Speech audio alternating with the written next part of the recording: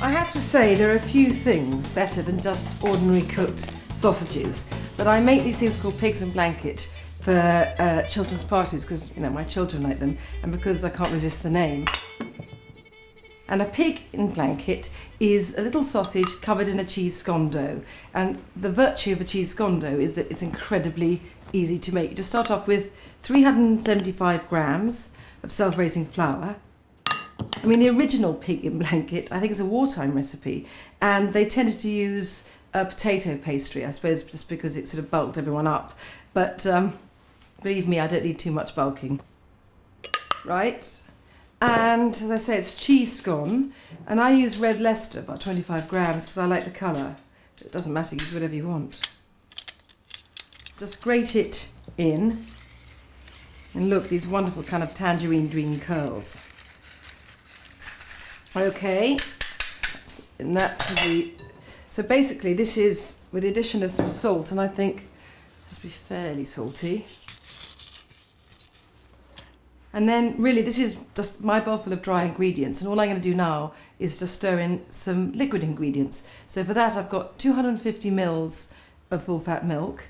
I need some vegetable oil, about 3 tablespoons. I mean, butter would be the sort of more normal way of doing it, but you would have to melt the butter, and the reason why I use vegetable oil, because it means the children can do this by themselves, because obviously I wouldn't want them, you know, melting butter by themselves.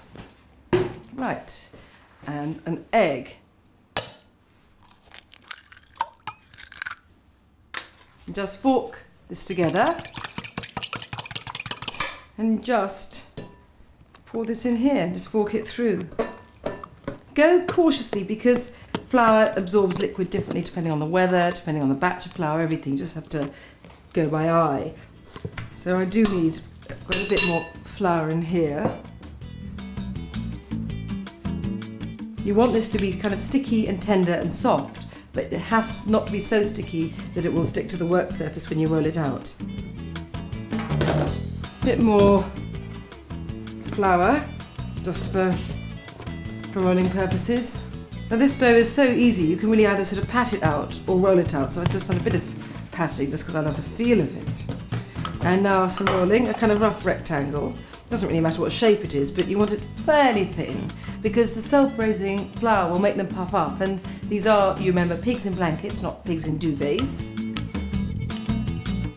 Okay, that's about right. And then cut this into, I don't know, strips. You can see what size these sausages are, so it's just going to have to contain that.